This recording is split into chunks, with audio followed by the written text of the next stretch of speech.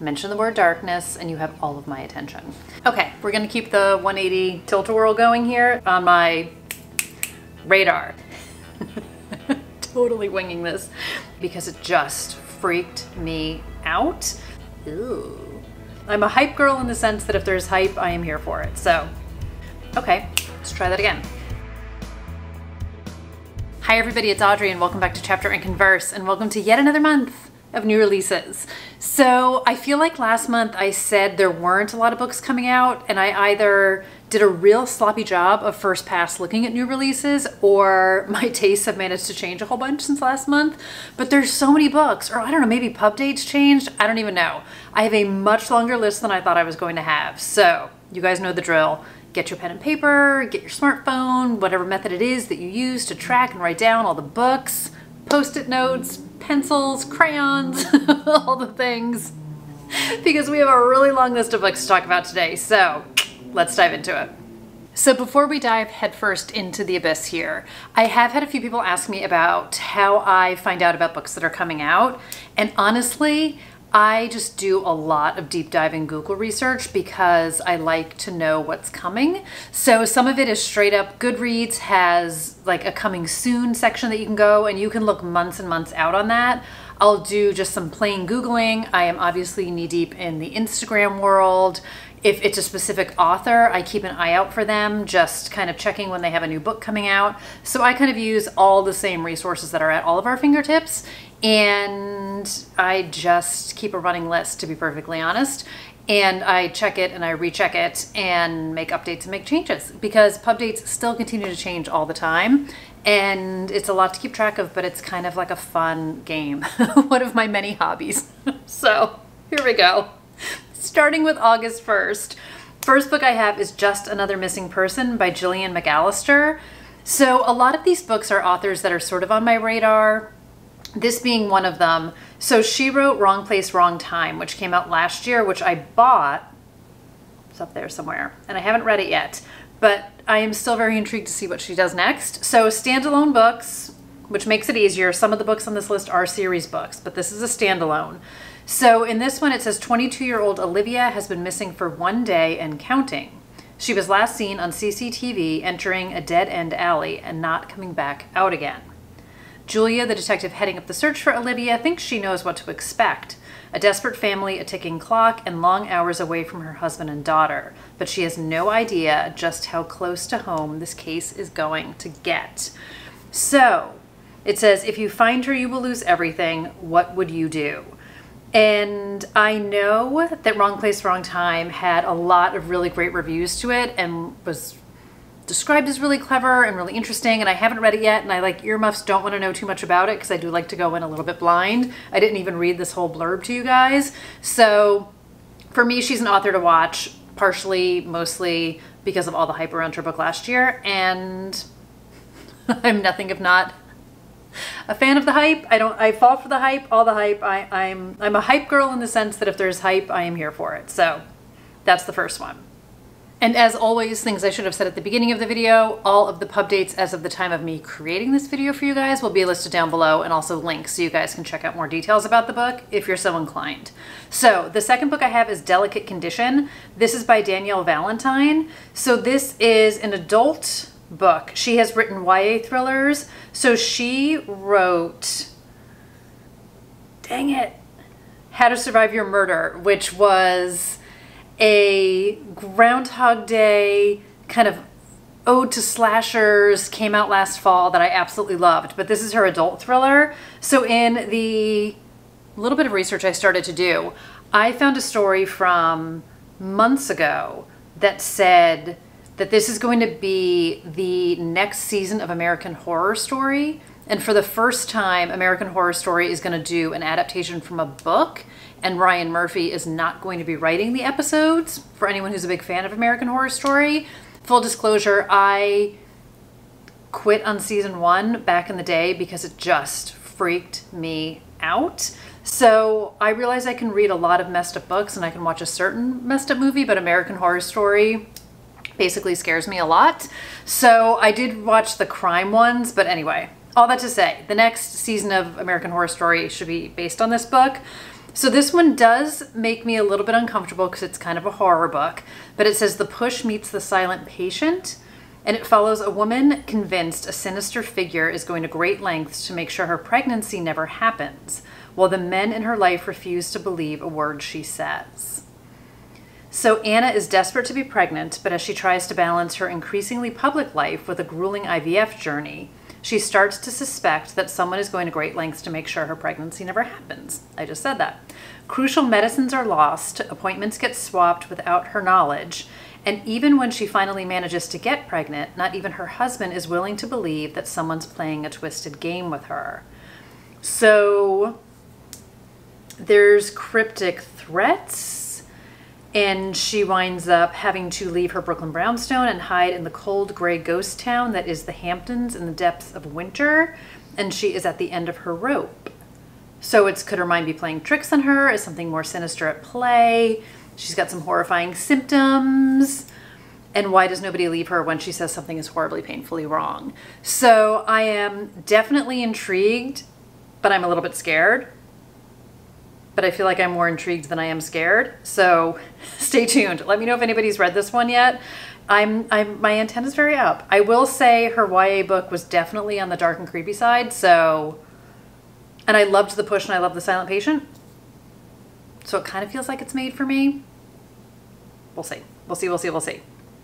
In a complete 180, we have the new Tracy Lang book, and this is The Connollys of County Down.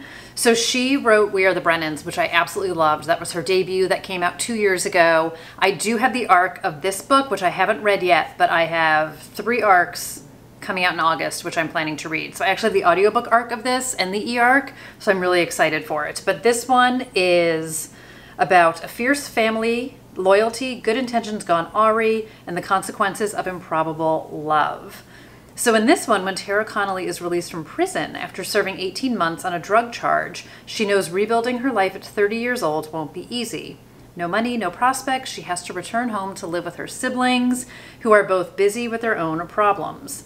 So her brother is a single dad, he is struggling, and then her sister's fragile facade of calm and order is cracking under the burden of big secrets.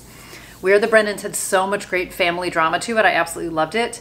So this says, life becomes even more complicated when the cop who put her in prison keeps showing up unannounced, leading Tara to wonder what he wants from her now. So I definitely expect a lot of family drama. It sounds like a lot of secrets and lies, a lot of unraveling. And it says testing the bounds of loyalty and love. So like I said, loved We Are the Brennans. That book made me cry. I was completely invested in that book. I loved it. Like, it was heartwarming at the same time, but a lot of family stuff going on there. So I'm very excited for this one, and I have very high hopes for it. And then in another complete 180, we have The Trap by Catherine Ryan Howard. So I pre-ordered this from the UK. This comes out later in August in the UK, but I am very excited about this. You guys know I'm a huge fan of hers. So in this one sounds really, really intriguing. So in this book, we have a young woman named Lucy, and it says this is an unsettling mystery inspired by a series of still unsolved disappearances in Ireland in the 90s, wherein one young woman risks everything to catch a faceless killer. So Lucy's sister Nikki had gone out to meet her friends at the pub in Dublin one night, and she never came home again. And she was the third Irish woman to vanish inexplicably in as many years. And the agony of not knowing what happened to her has turned Lucy's life into a walking nightmare. So she's going to take matters into her own hands. And then we have Angela, who works as a civilian paper pusher in the missing persons unit, but wants nothing more than to be a fully fledged member of an An Garda, the Irish police force, and I'm not going to be able to say the words correctly. With the official investigation into the missing woman stalled, she begins pulling on a thread that could break the case wide open and destroy her chances of ever joining the force. Interesting. And then we have a nameless man who drives through the night, his latest victim in the back seat. He's going to tell her everything from the beginning, and soon she'll realize what you don't know can hurt you.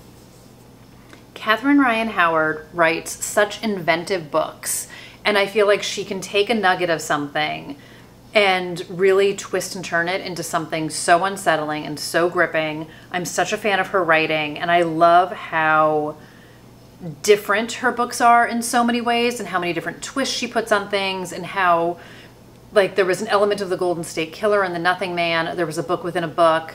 Runtime had a screenplay infused into the novel. 56 Days was the one in lockdown where you saw like the same situations from two different POVs. And then I have recently, if you guys watched my book haul, I think that would have gone up by now, purchased everything on her backlist. So I know that she uses different devices, is not the right word, but like different means of storytelling. And I think she's absolutely amazing. So I'm very excited for this one. It should get to me by the end of August, and I will be so ready for it when it gets here. I can't wait, can't wait, I can't wait. And then the last book I have for August, I actually have a physical ARC of. Try not to make a lot of noise. This is Gone Tonight by Sarah Pekkanen.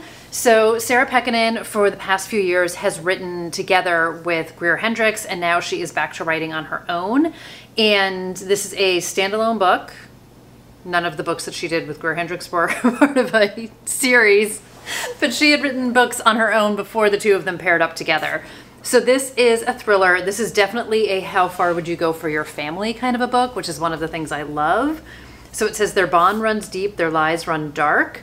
41-year-old Ruth Sterling, I'm thinking of Starling Marte, who was a New York Met. Ruth Sterling is on the run from the past while trying to hold on to her future, protecting her 24-year-old daughter, Catherine. It's always been just the two of them against the world, but how well do they really know each other? And what made Ruth, a pregnant teenager all those years ago, run from her life? When Ruth's desperate quest to keep Catherine by her side reveals cracks in her carefully constructed world, both mother and daughter begin a dance of deception, one that begs the question, who does the darkness lie within? Mention the word darkness and you have all of my attention. So I'm very excited for this. This just showed up like a week ago and I'm very eager to get into it. So I have all the intentions of reading this before Pub Day. So stick around my channel, stick around my Instagram to get some more info on this and what I think of it. But I have very much enjoyed her books with Greer Hendricks, so I have very high expectations for that one. And P.S. huge thanks to St. Martin's. I'm just double checking the publisher. Huge thanks to St. Martin's for sending it to me. Very, very cool. The privilege is not lost on me of getting the ARC. Okay, diving into August 8th. The first book I have is Under the Influence, and this is by Noelle Crooks. This is a debut novel. This is kind of pitched as The Devil Wears Prada meets The Assistants. I haven't read The Assistants, but I'm a massive Devil Wears Prada fan. So I had seen one review and it was sort of like The Devil Wears Prada for the digital age. So this one is about a young woman who takes a job working for an enigmatic influencer and quickly discovers there's a dark side to being a hashtag girl boss. So we have Harper, and she is broke and lonely and desperate for a salary that won't leave her scrambling to make rent each month. So when she stumbles across a job posting from an influencer offering her triple her last paycheck, she automatically submits her resume. And kind of like in no time she has the job. There's some sort of instant connection between Harper and self-help guru Charlotte Green. And of course, nothing is as good as it appears. And the facade starts to crack. So she winds up moving from New York to Nashville. Harper is quickly dazzled by the world that Charlotte has built, and with the company called The Greenhouse. It's more than a workplace, it's a family. And Harper soon finds herself swept into its inner circle. But it says the deeper she's pulled into Charlotte's world, the more she realizes that having it all and being it all comes with a price. So I think we're going to definitely get a curtain being pulled back on things. I imagine there is some influence from, no pun intended, from recent events for the past couple years in media and about conversations about bosses not being all that they seem to be and people's public personalities not necessarily being the same as what's going on behind closed doors. So I expect a little bit of curtain ripping happening here. And I don't actually know anything about Noelle Crooks herself. And I don't see any exact details. I'm like, tell me she worked at Vogue like Lauren Weisberger did and had it all make sense. Maybe this is even like a pen name. Nope, not a pen name. So I will say do with this what you guys will. Under the Influence is her first book, and before publishing it, she held roles at Sephora and Dolce Vita and was the brand director at the Hollis Company. I'm very excited to read her first book.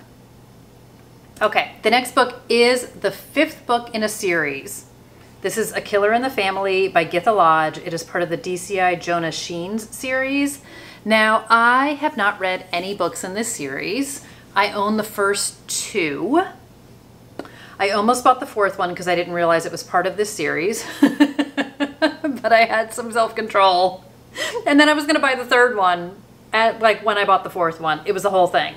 But I do find more and more, especially with authors today. So I'm not talking about like going back and reading like Patricia Cornwell, although I do feel like her newer books, she's making them accessible that you can like kind of pull in anywhere you want to. So I do think a lot of authors these days, I was just listening to an interview with Tessa Wiegert where she was saying like, you can start with book number 4, which is her book that came out the end of last year, and it gives you enough of the backstory of what happened, and you can read it as a standalone. So if the plot of this book appeals to you, and it appeals to me, I feel like you can probably dive in here if you're not insistent on being a purist and reading it from the beginning. So all that to say, a woman uploads her DNA online searching for her father, but the man who contacts her is Detective Chief Inspector Jonah Sheens.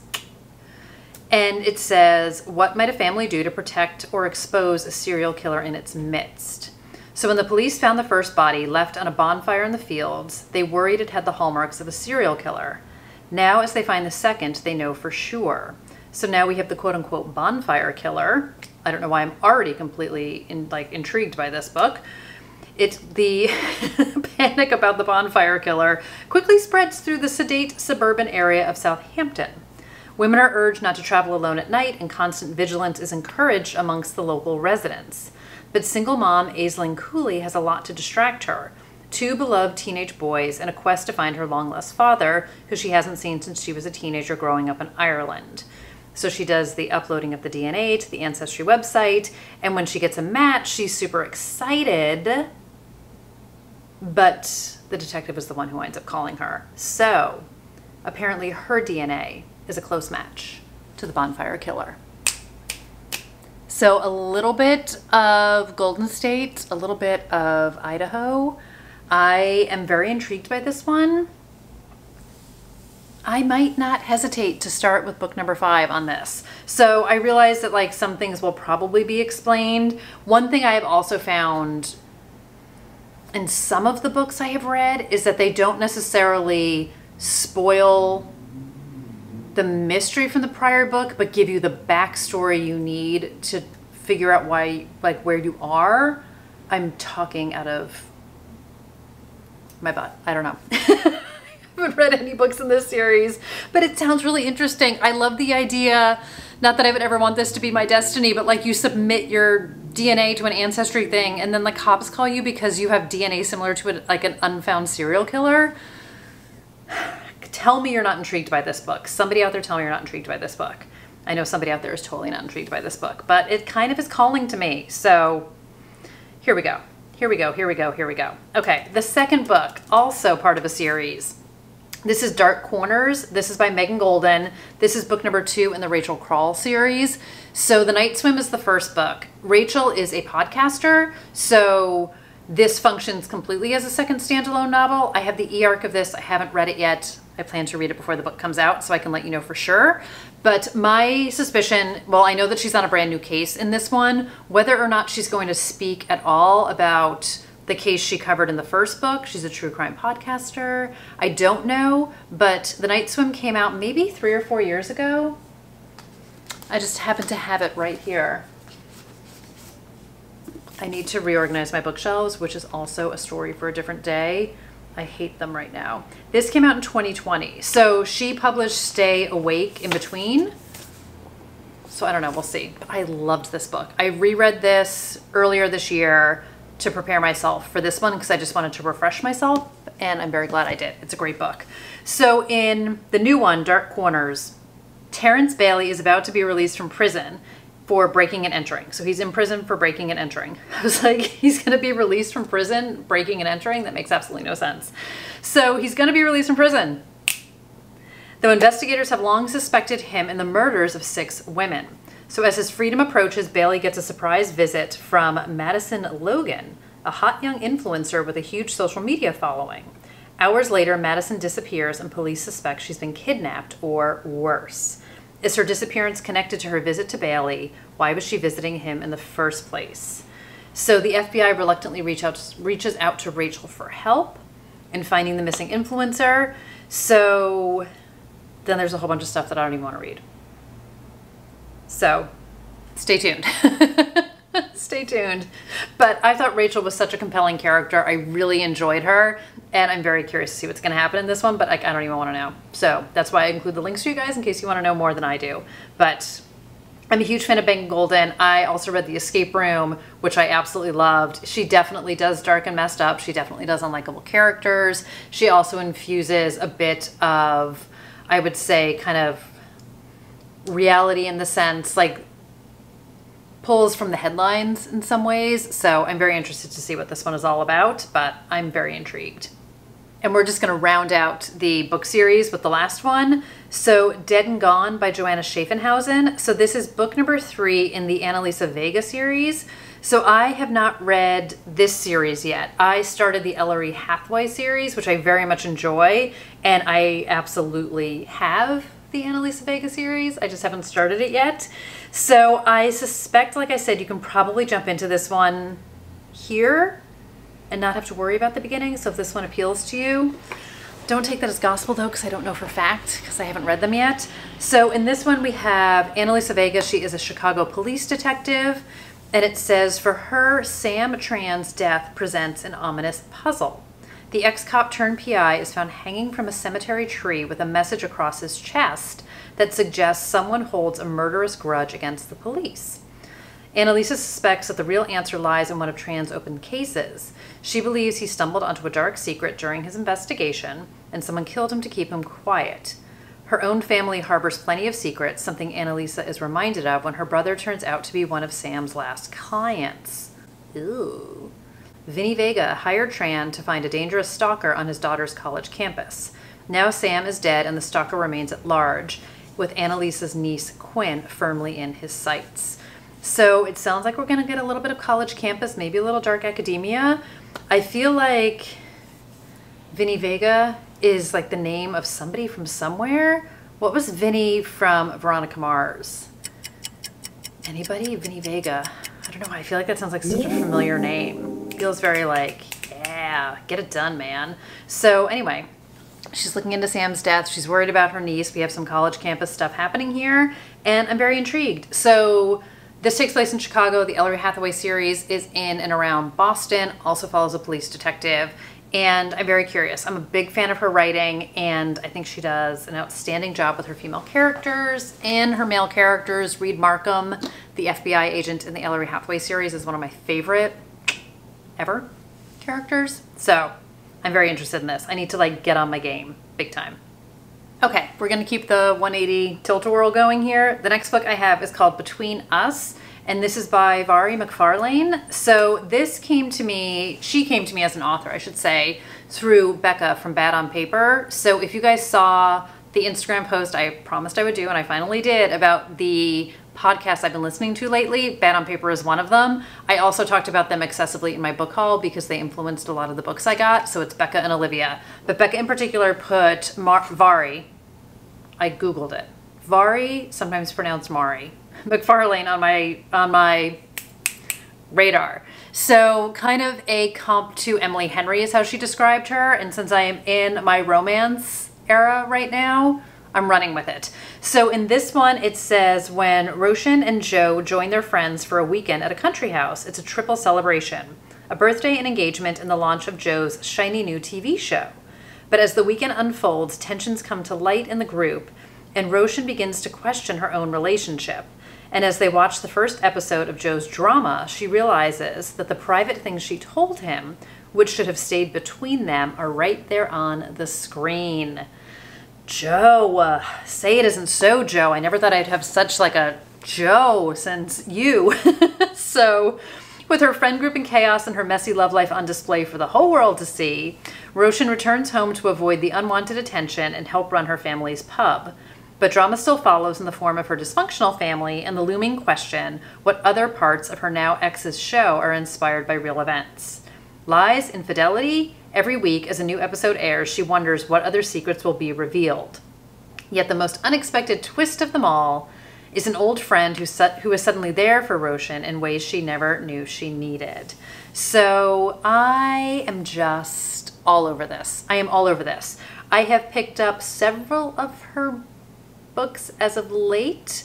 So I got If I Never Met You, and just last night, and I think Mad About You. I'm embarrassed, I'm not even sure. Did I get Mad About You? I might have waited. There's so many books that she's written I'm really excited for. Who's That Girl is the one that I really want to get next. I've read none of them, but we're not here to judge. So anyway, if you are looking for some romance, there you go. But the top dog for August 8th for me is definitely None of This Is True by Lisa Jewell. I have pre-ordered this. I cannot wait for this to show up on my doorstep. If I see one more person with an arc talk about how it's Lisa Jewell's best book ever, I'm gonna cry because I don't like to be left out of the conversation. I just can't wait to read this. So I am such a massive Lisa Jewell fan. You know, from the beginning of time, blah, blah, blah, blah, blah. This is her new one. So in this one, I believe we get a podcast element, which excites me. So yes, a popular true crime podcast. So we have Alex Summers. She is a popular podcaster and she is celebrating her 45th birthday at the local pub. And she crosses paths with an unassuming young woman called Josie Fair. Josie, as it turns out, is also celebrating her 45th birthday. They are, in fact, birthday twins. A few days later, Alex and Josie bump into each other again, this time outside Alex's children's school. Josie has been listening to Alex's podcast and thinks she might be an interesting subject for her series. She is, she tells Alex, on the cusp of great changes in her life. Josie's life appears to be strange and complicated, and although Alex finds her unsettling, she can't quite resist the temptation to keep making the podcast. Slowly, she starts to realize that Josie has been hiding some very dark secrets. And before she knows it, Josie has inveigled her way. I feel like I really did not say that word right. Her into Alex's life and into her home. But just as quickly as she arrived, Josie disappears. Only then does Alex discover that Josie has left a terrible and terrifying legacy in her wake, and that Alex has become the subject of her own true crime podcast, with her life and her family's lives under mortal threat. Who is Josie Fair, and what has she done? I can't wait. I know I make big chatterboxing that I'm going to drop everything as soon as this book gets here and I'm going to read it. I cannot wait to read this book. I am definitely on the edge of my seat. I need to know. I need to know what all the hype is about, and I'm a mega fan of hers, and so help me, I will be reading this on the sooner side, so keep watching. Keep watching to find out more. Okay, the next book I have, this is the only book I have for August 22nd, and this is the new one by Jessie Q. Sutanto, I'm Not Done With You Yet. So this is her first thriller. She is another, I feel like, of a crop of new-ish authors. She's not a new author, but sort of a new evolution of authors who do not do a one-and-done kind of a book. I'm thinking of the Ashley Winsteads. I'm thinking of the Lisa Jewells who pivoted her career. I'm thinking of the Geneva Roses. I'm thinking of the V.E. Schwabs, authors who write in different genres, who write for different age ranges, who have created these amazing careers where they write the book that they want to read and are not pigeonholed into one brand, which used to be, I feel like, a very typical way, which is in no way pooping on the people who write one particular kind of book, because that's amazing, but people who are interested in writing more than one kind of book and are able to do it successfully, author goals, just author goals for me. So this is called I'm Not Done With You Yet, and in this one it says, some friends and friendships are worth killing for, in this dark, twisty suspense novel. So Jane is unhappy, a struggling mid-list writer, buzzword, whose novels barely command four figures. She feels trapped in an underwhelming marriage, just scraping by to pay a crippling Bay Area mortgage for a house and a life that she's never really wanted. There's only ever been one person she cared about, one person who truly understood her, Talia. Jane's best and only friend nearly a decade ago during their creative writing days at Oxford. It was the only good year of Jane's life. Cobblestones and books and damp English air, heady wine and sweet cider and Talia, endless Talia. But then one night ruined everything. The blood-soaked night that should have bound Talia and Jane forever, but instead made her lose her completely. Talia disappeared without a trace, and Jane has been unable to find her since. Until now. Yes! Because there she is, her name on the top of the New York Times bestseller list. A Most Pleasant Death by Talia Ashcroft. When she discovers a post from Talia on her website about attending a book convention in New York City in a week, quote, "Can't wait to see you there," Jane can't wait either. She'll go to New York City too, credit card bill be damned, and this time she will do things right. Jane won't lose Talia again. I have heard, I feel like a broken record, nothing but amazing things about people who have had the arc of this book, and I am so intrigued. I feel like this book has been talked about for months, and I can't wait. I absolutely can't wait. Again, I'm like, I'm going to drop everything, get my hands on this book, but I'm really excited for it. It just sounds really interesting. And sort of like this twisted, like I read The It Girl was at Oxford. I read My Oxford Year by Julia Whalen. I'm thinking about like In My Dreams I Hold a Knife, like all of these worlds converging. Dark and messed up female friendships, complex friendships, and murder with some dark academia and writers. Yes. Yes, yes, yes. You don't have to tell me twice. Okay, and then let's wrap up the month. So on August 29th, we have 3 books. So the first one I have is by Frida McFadden, which actually comes out in the beginning of the month. Totally winging this. Comes out the beginning of August in the UK, but comes out at the end of the month here. So this book is called, oh geez, my Goodreads just completely freaked out and hates me. This one's called The Coworker. So The Coworker by Frida McFadden. I read The Housemaid. I absolutely loved it. I have The Housemaid's Secret. I haven't read it yet because I do not keep promises to myself and read the books I say I'm going to read. But The Coworker. 2 women, an office filled with secrets, and one terrible crime that can't be taken back. As a former office worker, I love a messed up story that's set in an office setting.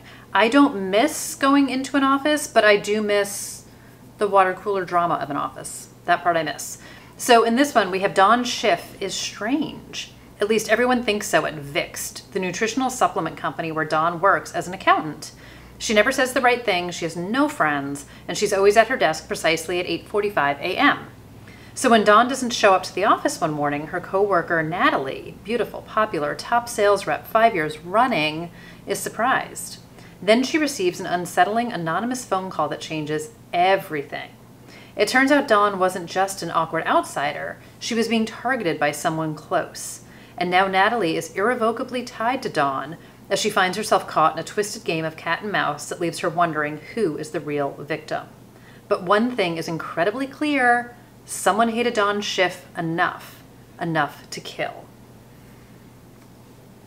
I love how dark and messy Frida McFadden gets, and like compulsively reading her books. So I just hear great things about all of her books too. I only read the one. I have 2 others, and this one is completely intriguing me. So I'll be reading it. Okay, so I lied a little bit before when I said I was done with the book series. The next one I have is The Brothers Hawthorne. This is by Jennifer Lynn Barnes. This is book number 4 in the Inheritance Game series. So the Inheritance Game really wrapped up as a trilogy with Avery as our main character. And then in this one, we're really focusing on the Hawthorne brothers. So I'm sure there's going to be some Avery in here, but it sounds like the brothers are taking center stage. So it says 4 brothers, 2 missions, 1 explosive read. I love this series. I just thought it was such great fun. So in this one, we have Grayson Hawthorne and Jameson, who are the middle brothers. Grayson was raised as the heir apparent to his billionaire grandfather, taught from the cradle to put family first. So their grandfather dies. That is the premise of book number 1. Their grandfather inexplicably leaves his entire fortune to this girl, Avery, who nobody knows. Avery doesn't know Tobias. And the whole mystery is like, why her? And that's kind of how everything unravels. So It says, I don't want to read what that says in case you guys have not read the other books. You definitely need to read the other books for this to make some sense. Again, you could probably come in, but I feel like it would make more sense if you read the other ones. And then Jameson is the risk taker, a sensation seeker, a player of games. And he can't resist a challenge that gets posed to him, which I'm not going to tell you what it is, because again, it reveals stuff from the other books. So drawn into twisted games on opposite sides of the globe, Grayson and Jameson, with the help of their brothers and others, must dig deep to decide who they want to be and what each of them is willing to sacrifice to win. So part of the cornerstone of the books, none of this is spoilers, is the four Hawthorne brothers are ultra competitive. They have been brought up to play games to compete against each other, and they're always trying to one-up each other and win. So there's this sort of friendly competitive spirit that can get not so friendly amongst them. So I'm really intrigued to see this because we do get to see all the brothers in the other books, but we see them through Avery's eyes. So I'm excited to see the brothers through their perspectives, which I think is going to be great fun. But it just sounds like just like a good fun time. I'm a very big, like I said, very big fan of these books. And then we're gonna round out the month with the newest Alice Feeney book, which is not Rock, Paper, Scissors, which is what I just clicked on, but in fact it is Good, Bad Girl. So I've also pre-ordered this one, and it says sometimes bad things happen to good people, so good people have to do bad things. So I have read all of her books except for one. I Know Who You Are, but I haven't read it yet. And I'm just a huge fan of her books. So His and Hers is still my favorite of hers. And I very much appreciate how she is also very willing to go to a dark and messed up place. She has fun with twists. I very much enjoy her books. I had fun with Daisy Darker. I had fun with Rock, Paper, Scissors. And I very much liked Sometimes I Lie, which was her first book, which is the first of hers I read. I have read her books in order with the exception of the one that I haven't read yet. But anyway, that's too much backstory. So Good, Bad Girl is about, trying it again, so 20 years after a baby is stolen from a stroller, a woman is murdered in a care home. Gad. The two crimes are somehow linked, and a good, bad girl may be the key to discovering the truth. So Edith may have been tricked into a nursing home, but at 80 years young, she's planning her escape. Patience works there, cleaning messes and bonding with Edith, a kindred spirit. But Patience is lying to Edith about almost everything. I'm having a deja vu to when I first read this to you guys when I did my pre-order video. So Edith's own daughter Cleo won't speak to her, and someone new is about to knock on Cleo's door, and their intentions aren't good. With every reason to distrust each other, the women must solve a mystery with 3 suspects, 2 murders, and 1 victim. If they do, they might just find out what happened to the baby who disappeared, the mother who lost her, and the connections that bind them. So it says twisty, the queen of twists, another thrilling mystery filled with drama and trademark surprises. So I'm just really excited for this one. I also enjoy this cover very much, but I'm a big fan of her writing, and I also find her to be just like very page-turny, definitely books that I want to keep diving into, books that are hard for me to pull myself away from, and she's an Autobuy author for me based on her past books and proof in the pudding that I pre-ordered this one. So that was a lot of books. And I have no doubt I have missed plenty of books that you guys are all excited about that are coming out this month. So let me know, did you guys get to read any of these? If anybody gets wants to make me green with envy, tell me you got to read the Lisa Jewell book. And which one are you most excited about? What's the book that you're dropping? All the things to dive into. And I will keep you posted on my thoughts and feelings about the arcs that I have and a whole bunch of other stuff. So stick around. Come on back. The water's fine, folks. So thank you guys so much for being here. If you're not following me on Instagram, definitely do that because I definitely post stuff over there, especially book reviews and such, especially if you don't want to wait for me to get it together and film a video with my book reviews. But other than that, hair in the mouth, wouldn't be me if there wasn't. I hope you guys are doing great. Thanks for being here and watching and being a part of it all. And I will see you guys in the next video real soon. Take care, everybody. Bye.